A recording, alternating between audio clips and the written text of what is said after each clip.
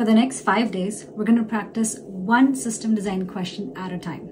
System design questions can feel really hard, but if you have the right structure and approach, you can nail that interview every single time. Keep watching till the end to see a structured approach to system design interviews. But today, design a system to implement WhatsApp. This question is asked a lot. This tests your ability to build a real-time chat app that can be scaled to billions of customers. The requirements of the system are one-to-one chat and group chat, ability to see messages real-time, offline capabilities, end-to-end encryption, read receipts, message ordering, and handling media. Here are some hints. Use a message queue so your messages don't get dropped. Use a pub/sub model to broadcast updates. Use a database that can scale to billions. This is exactly the kind of questions that are asked in system design. You can focus on one area in an interview to show off your skills, but remember to practice these questions so you can talk about the system overall. Now, if you want a structured guide to approaching interviews, get it from this link or in the comments. More system design interview coming tomorrow.